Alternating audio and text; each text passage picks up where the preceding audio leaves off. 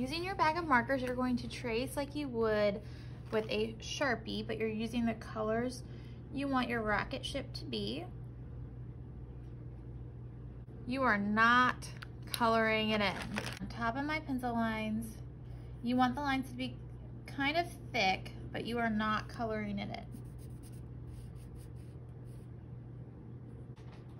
Now I'm going to use water and I'm going to drag that color where I want it to be.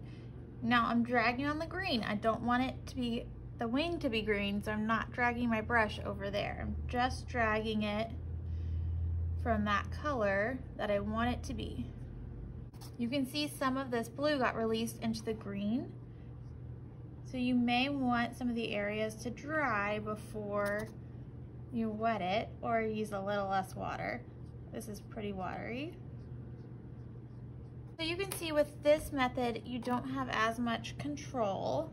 It does kind of get that wet on wet appearance, but we made our markers paint, which is kind of fun.